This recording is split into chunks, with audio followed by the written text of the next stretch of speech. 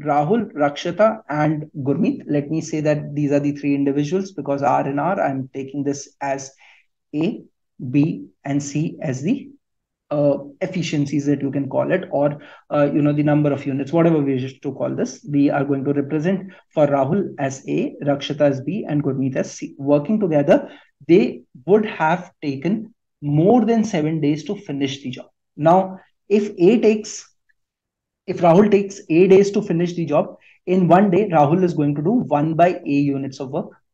Rakshita is going to do 1 by B units of work. And Gurmeet is going to do 1 by C units of work, right? And they're taking more than 7 days. That means they should do less than 1 by 7 work in a day. Because if they do 1 by 7 in a day, then they'll finish the work in 7 days. They're taking more than 7 days. So they put together should do less than 1 by 7 units every day together if I take 1 as the total unit of work. Okay, this is the first equation. On the other hand, Rahul and Gurmeet that you are talking about, so Rahul is over here, Gurmeet is over here, working together would have taken less than 15 days to finish the job. Now they are taking less than 15 days, Rahul and Gurmeet.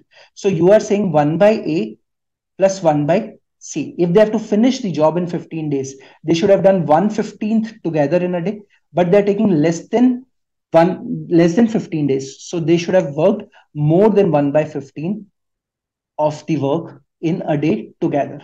This is another equation that we have. However, they all work together for 6 days. So if they're working together for 6 days, that means they're doing less than 6 by 7 units. Now, less than 6 by 7 units is what they're talking about. Maximum they can work is 6 by 7. It should be slightly less than 6 by 7. We are good. Followed by Rakshita. Rakshita is B, who worked alone for 3 more days to finish the job. Rakshita is working for 3 more days. In one day, Rakshita's work is 1 by B units. So in 3 days, it is going to be 3 by B units, right? Now, if you take this as 6 by 7 and this is 3 by B, if I take this as maximum, then this is turning out to be the minimum value. If I'm taking this as 6 by 7 and the total work is getting over, that means 1 unit is getting over. So 3 by B is turning out to be 1 by 7 if this is the maximum possible value, which is 6 by 7. They cannot do more than 6 by 7. They also cannot do 6 by 7. They're doing slightly less than 6 by 7. So even if I take this as the maximum value, 3 by B minimum value will be 1 by 7. That means it should be greater than 1 by 7. That means if you look at this particular equation, the value of B is going to be 21. You want 3 by B to be more than 1 by 7. You want 3 by B to be more than 1 by 7. That means the value of B must be less than 21.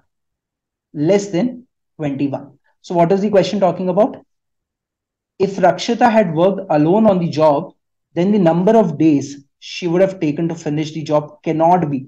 It cannot be 21. If it is 21, then what is happening? This is 6 by 7, right? Which is not possible, which is something that they've told you very clearly over here, that this cannot be 6 by 7. So it should be less than 21 is then going to give you the answer for this question. Now you might want to ask me, why is this given to you?